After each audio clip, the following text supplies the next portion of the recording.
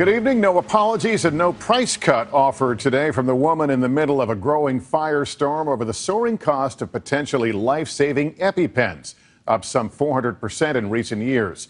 The CEO of the company that makes them spoke out today on our sister network, CNBC, to defend a series of price hikes on the emergency injectors that millions with serious allergies keep at the ready. But with her own salary under fire, the company did offer consumers some relief today. But even that is being met with some skepticism tonight. NBC's Tom Costello has been following the story for us and has the latest. She may be the most unpopular CEO in America today on the CNBC hot seat.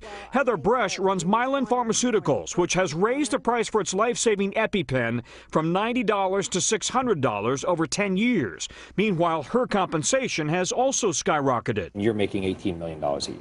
You understand how that looks.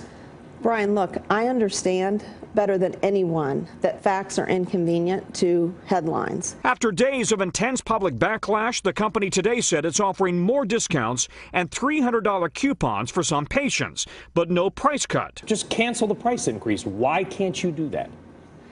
I have to play. The reality is, in the brand pharmaceutical market, this isn't an EpiPen issue. This isn't a Mylan issue. This is a healthcare issue. Bresch calls the healthcare system broken, with too many middlemen demanding a cut.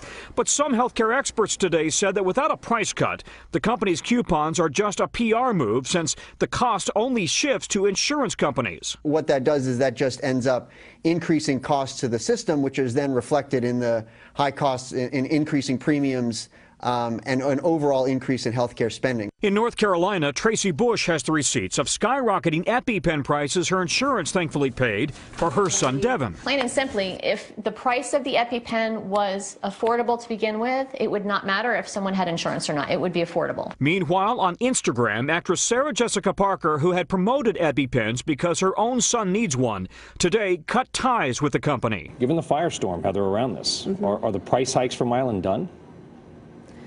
Look, we are going to continue to run a business, and we're going to continue to meet the supply and demand of what's out there.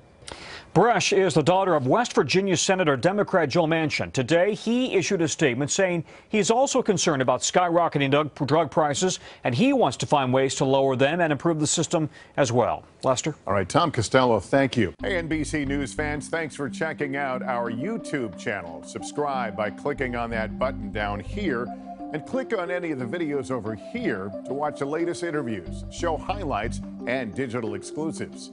Thanks for watching.